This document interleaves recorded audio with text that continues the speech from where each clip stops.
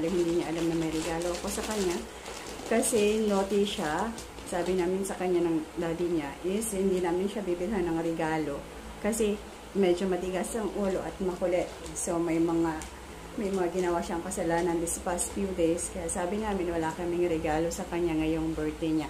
But I had a surprise for him. Yes, sir. Tingnan natin kung ano yung reaction niya.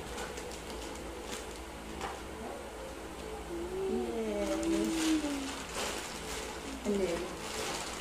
Pwede.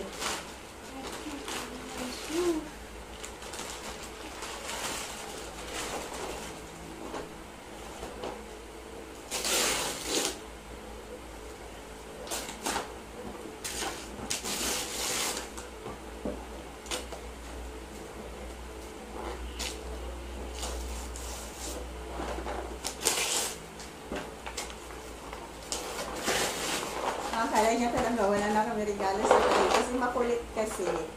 So yan yung regalo namin sa kanya. Matagal na niyang gusto yan. Kaya lang kasi tuwing bibilhan namin siya ng mga ganyang regalo, ang ginagawa niya, tinatapon niya yung mga parts. So nag-try ulit akong bilhan siya ng ganyan. So let us see kung anong gagawin niya sa kanyang regalo. Kasi nung last 2 weeks, may binili kami sa kanyang laruan. Tapos nakita ko, wala na yung mga parts ng laruan niya. Kasi di ba mayroong mga laruan na tinatawag din yung binubuo. Yung kanya metal, binilhan ko siya ng mga metal na binubuo na car. Pinaghirapan namin buuin na mag-asawa. Inabot kami ng 6 hours na panggawin lang yun. Tapos nung makita namin, wala pa siyang 2 hours, tinanggal niya na lahat yung mga tornilyo. Tapos kumuha siya ng mga martilyo, kumuha siya ng mga tools sa kitchen, tapos ni-repair niya. So, ganyan yung ginagawa niya sa laruan. Pero let us see anong gagawin niya sa kanyang new toy. See? Siya yan. Diyan yung kanyang toy. So, bubuuin niya yan. Para siyang Lego. Open it. Open it. Okay.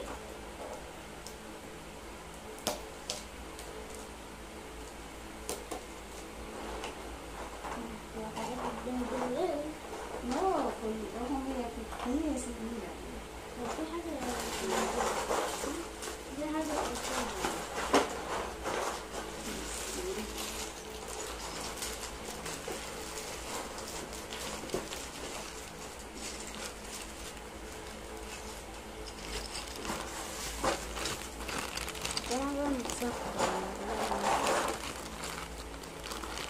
So, ang mangyayari naman yan, kami na naman din ang bubuo niyan. Kasi minsan, kapag hindi niya mabuo, naiinis, nagtatapoy yung mga parts. So, masyado kasing spoiled. So, kaya ganyan. Tingnan natin kung ano gagawin niya, paano niya bubuoin. Sa next video ko na i-update, tingnan ko kung ano nang gagawin niya sa kanyang mga laruan. Yan lang po ang aking surprise para kay Yasin. Ako kasi yung nanay na hindi nagbibigay ng madaming regalo sa kanya. Kasi mamimihasa lang yung bata na palagi na lang may regalo. So, huwag nating pamihasahin ang ating mga anak na binibigyan natin ng mga gift.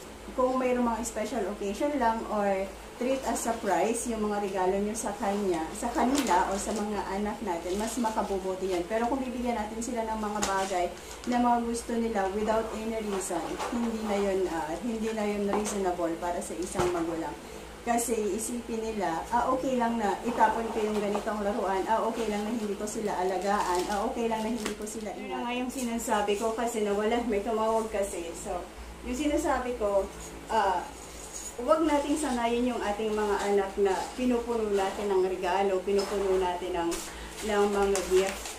Kahit na hindi mga importanteng bagay, bigay pa rin tayo ng bigay. Kasi hindi na rin yan makakatulong sa attitude ng ating mga anak. Kasi minsan, nagiging spoiled lang sila lalo. So, kung ano lang yung okasyon, kung ano lang yung kaya nating ibigay, or price lang yun para sa mga mabubuti nilang ginagawa, or sa school nila, or whatever na good deeds na ginawa nila, treat as a prize lang. Pero kung bibigyan nyo sila ng gift ng wala namang okasyon, o wala namang importanteng dahilan, huwag na lang sana. But I'm not saying na huwag kayo magregalo sa inyong mga anak.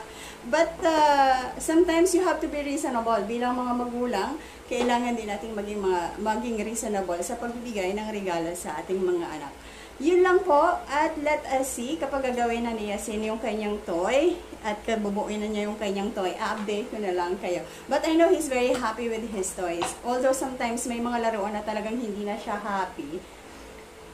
Kasi minsan, mas gusto na niya yung mga computer games, gusto na niya yung mga pinapanood niya sa YouTube. But he became more aggressive kasi kapag hinahayaan namin na mag-stay siya online or mag-stay siya sa mga videos na hindi naman karapat-dapat sa kaniyang age.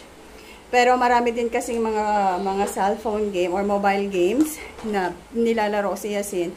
So, on normal toys na katulad niyan, medyo nawawala na siya ng gana. At saka anyway, 9 years old na siya. So, iba na yung pinagkakalibangan ngayon ni Yasin. Parang iba na kasi yung technology ng mga bata ngayon. So, paalaala lang din sa mga magulang na nandyan, huwag nating sanayin yung ating mga anak sa mga material na bagay.